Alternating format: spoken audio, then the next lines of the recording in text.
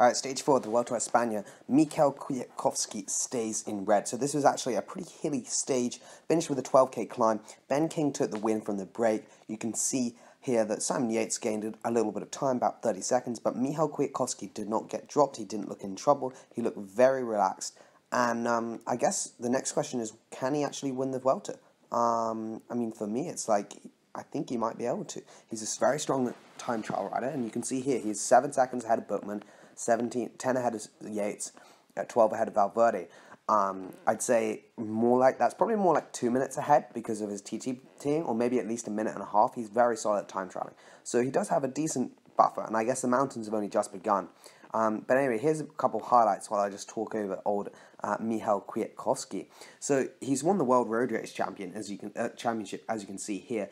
And I just think he's one of those guys who's probably always had a Grand Tour win in him. I mean, he's finished 11th when he was 23 in his first Tour de France, and he didn't really have that much help. So you feel like if he really concentrates, and this Vuelta, like, there are hills, but there aren't a lot of, like, really, really long climbs. I think there's only one stage, maybe in Andorra, which is really hard.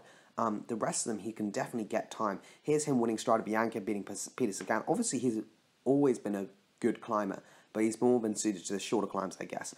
But I think with his solid TT position, he'll be able to get out a couple like bonus seconds just from bunch sprints and stuff like that, like Simon Yates did in the Giro, I guess. And then he's won Amstel Gold as well, which is here. Like, he has had some very, very, very solid results. And I feel like he's one of those guys who's just never had the support of a team. Like, Team Sky isn't great. Like, he was isolated from about 4k to go. Here's him also winning E3 Heidelberg in 2016. But I feel like, yeah, definitely 2017, actually.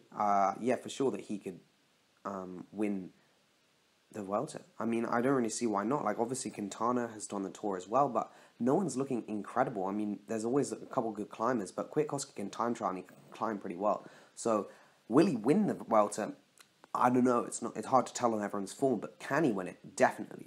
He can definitely win. He's won Strade Bianche twice. He's won Milan-San Remo. I mean, he's won some big races.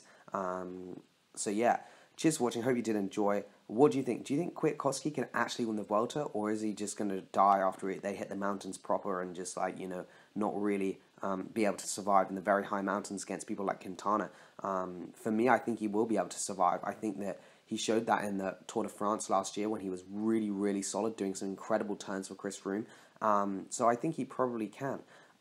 It just depends, I guess, if Team Sky have the proper support for him and what the dealio is. But anyway, cheers for watching. Hope you did enjoy it. I'll see you in the next vid.